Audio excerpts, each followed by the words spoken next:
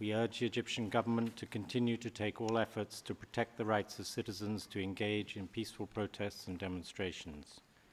We regret the deaths that Egypt has witnessed since Sunday and stress that any perpetrators of attacks against peaceful demonstrators should be held accountable. We urge all political parties and social groups in Egypt to urgently engage in a serious national dialogue in order to find a solution to the political crisis and prevent an escalation of violence. We call on the President of Egypt to listen to the demands and wishes of the Egyptian people expressed during these huge protests over the past few days and to address key issues raised by the opposition and by civil society in recent months, as well as to heed the lessons of the past in this particularly fragile situation.